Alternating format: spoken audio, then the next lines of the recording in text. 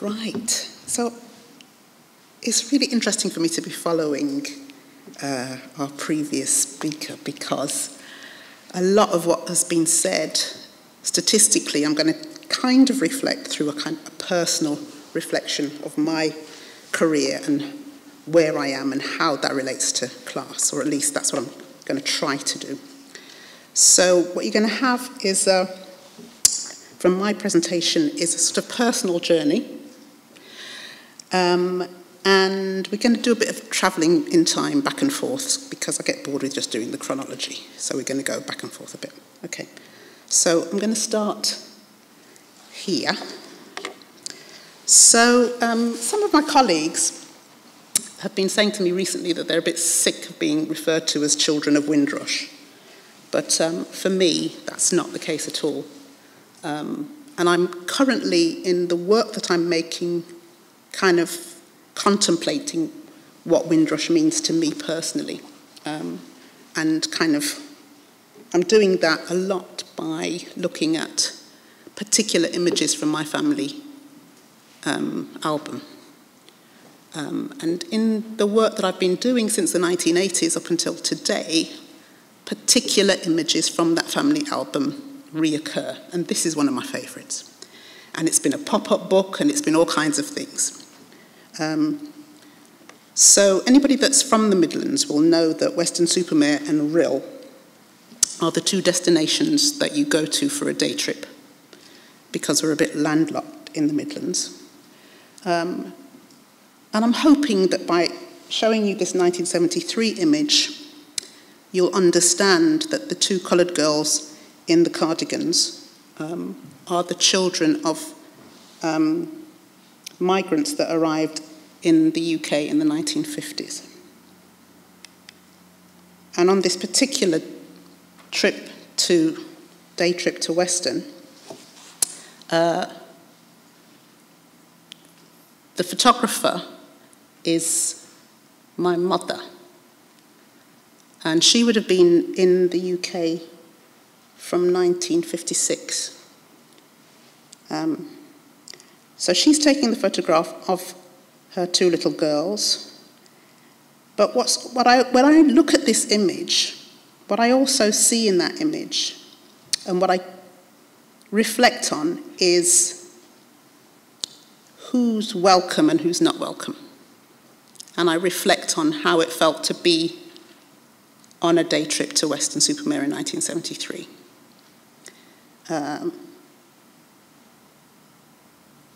Yeah.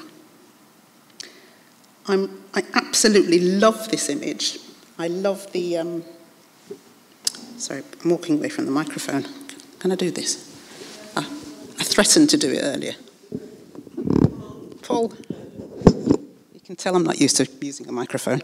I love these firemen. I love that this little boy in the blue is looking not at me and my sister, and if you haven't recognised me, I'm the one in the pink cardigan. But I think he's looking at my mother. And I love that the gentleman in the far left is also looking. But as you can see, even though we're on the beach and there's probably been some donkey rides happening, there's not a lot of smiling going on. So there's a kind of tension in Weston in 1973. And so when I'm looking at these images now, I'm reflecting on a number of things. So my statistics are not really anywhere near as elegant as the ones you saw earlier. I'm thinking that between 1973 and 1958, that's 15 years. And then my mother, who is now 83, is suffering from Alzheimer's. She lives in a retirement village. We'll come on to that in a minute. And I'm thinking that in 15 years, she would have been nursing as she did. She worked with, in the National Health Service with people who were suffering from, what did they call it then? They called it geriatrics. That's what she did. She worked with geriatrics, and most of her patients weren't Windrushers. She worked nights. And she'd also have been sending her 4 children to school, and she would have gone to 10 years' worth of parents' evenings. In those days, we did have parents' evenings about once a term, and there were 4 children, so I don't know how many that is, but it's quite a lot. And by 1973, her eldest child would have been just about the age where you have to start worrying about stop and search if you've got a brown boy and you're living in the inner city. So those are the kinds of things that kind of come to mind when I look at that family album. So now I'm just going to bring you really far forward to what I'm currently doing-ish. So about 4 years ago, I got involved in a project called Black Artists and Modernism, and there was a film that came out in the middle of last year, which looked at the history of black artists in the UK, kind of. It was a bit, it's a lot of history for like 60 minutes on the BBC, but it kind of gave a roundup of the kinds of activities that black artists have been doing.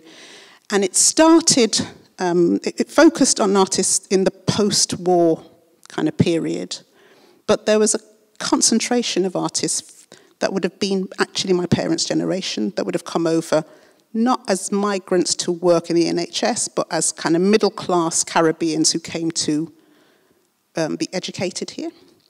And then there's my generation, which were really, a kind of phenomenon of black, British-born or educated people who went to art college in a kind of massive way that hadn't happened before. And the impact of that, I think, was the Black Arts Movement, which is referred to in this documentary. So I guess what I'm saying to you is that in between, see, I've got myself into trouble now. In between 1973 and 2017, I'd taken steps to become an artist. I'm just going to whiz through some of these because this is just kind of evidence of what I'm doing now. In 1982, I joined a group of other black art students who came together to show our work, to kind of discuss our existence, our relationship to the UK, to being black and British, to a history of empire and colonialism and all that kind of stuff.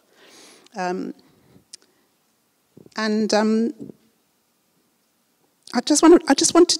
I wanted to talk a little bit about that thing about being welcome and being unwelcome. The slide that we saw just earlier about the meritocracy and about how people become artists because their work is good or not good, really resonates with me because in my career as a student activist and organizer of exhibitions and things and other types of activism, up until today when I'm often working with young artists and art students of colour, I'm constantly hearing the same types of stories about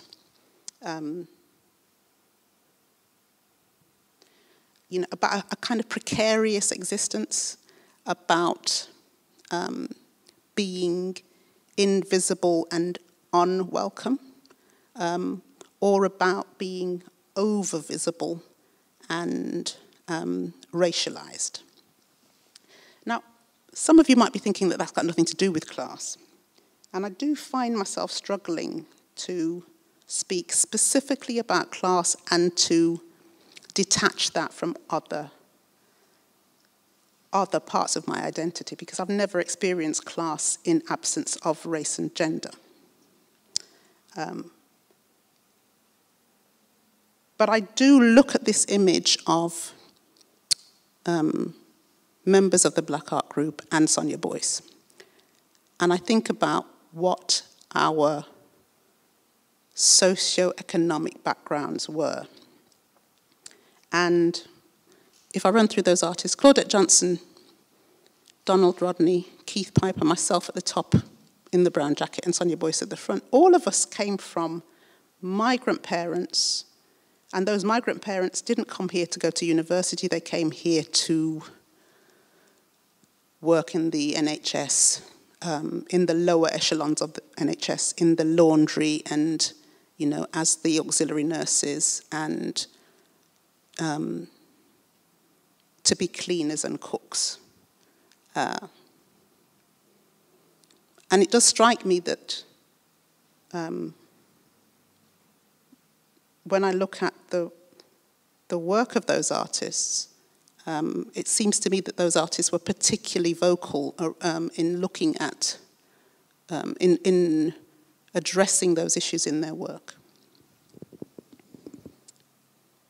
One of the other things that I found when I was kind of looking back at, not only do I mess about with my own archive, my personal family album, I'm also spending a lot of time with other types of archival material, particularly archival material related to the 1980s and to the Black Arts movement of the 1980s. And I came across this visitor's book. And I'm going to go back again. In 1982, when I was a 16, 17-year-old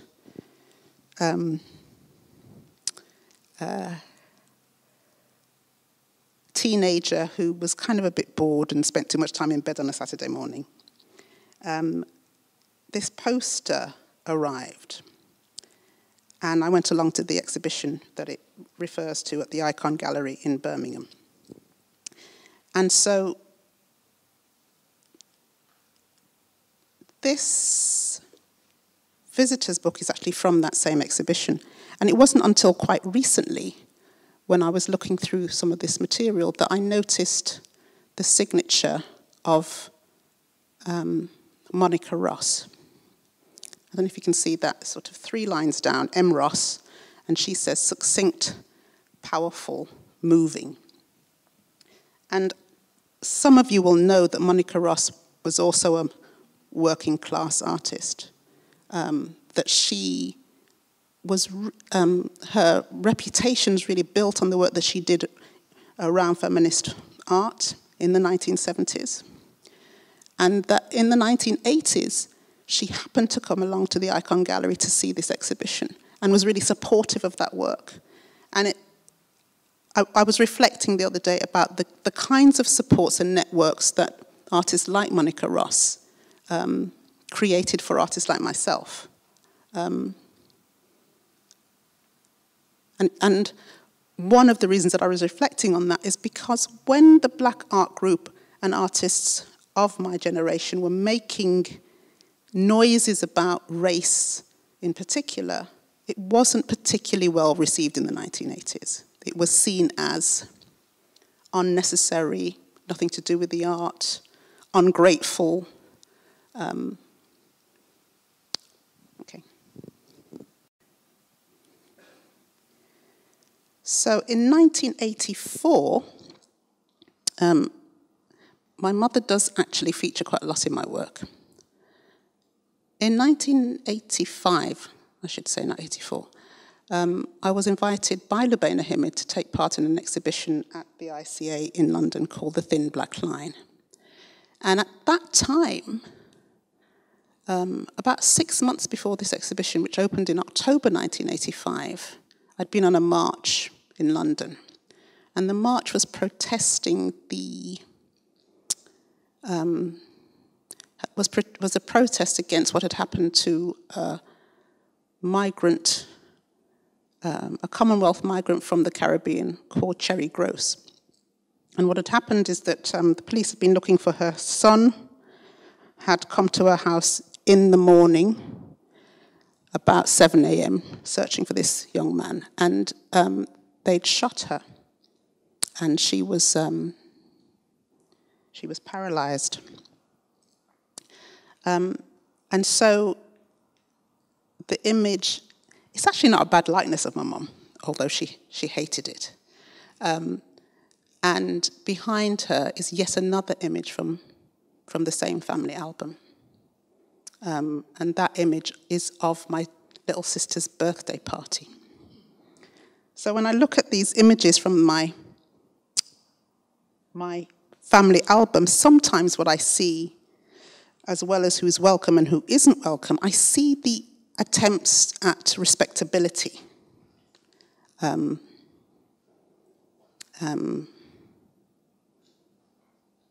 the way that my migrant parents attempted to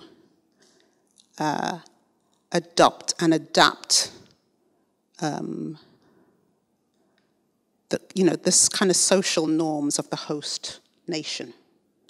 That's what I see. My mother probably wouldn't see that at all. She'd just see a lovely party. Okay, I'm just going to take you here. So in 1987, I made this piece of work, which is, in some ways, you see, it brings together, for me, in terms of its content, a lot of the kind of knotty issues that we find so difficult to discuss around the socio-economic and how that impacts on what art is made. I've got 2 more minutes, so I'm just going to tell you very briefly that the vase, which is standing on that shelf, was crocheted by my mum. The hot citrus plastic flowers that are in it are the kinds of flowers that I would have found in my mother's living room and in other living rooms of that kind of ilk at that kind of time, that I would have hated, actually, in 1973, because they were so Caribbean. And the images on the right-hand side, the top right is an astonishing African-American sculptor. She's astonishing because she was born during slavery and went on to have a fabulously successful career as a sculptor. The second image is a self-portrait by an artist called Simone Alexander. The third are the hands of Magdalene Adondo, who is a ceramicist, a potter, and the image is taken by Ingrid Pollard, who is a photographer, and the last is an image by another photographer called Brenda Agard. And I don't know if I need to say to you why it's significant that the thing is called art history, but it's really asking those questions about what art is, where artists come from, and it's this kind of response to 2 essays. One is it's kind of speaking back to a room of one's own, and also speaking to an essay that I was reading at the time, I believe, by Alice Walker, which the title of which is In Search of Our Mother's Gardens. I'm going to leave it there because I have run out of time. But I guess if I was going to kind of summarize, I would say that my entire career, I've been really conscious of thresholds, and I'm still conscious of those thresholds and the extent to which I'm not meant to be there. The extent to which spaces have physical thresholds which are not welcoming and which are difficult for certain people to cross, And I've worked in contexts where I'm working with people who can see the threshold and they're trying to dissolve it. And that's what that I'm still engaged in. Okay, I'm going to leave it there. Thank you.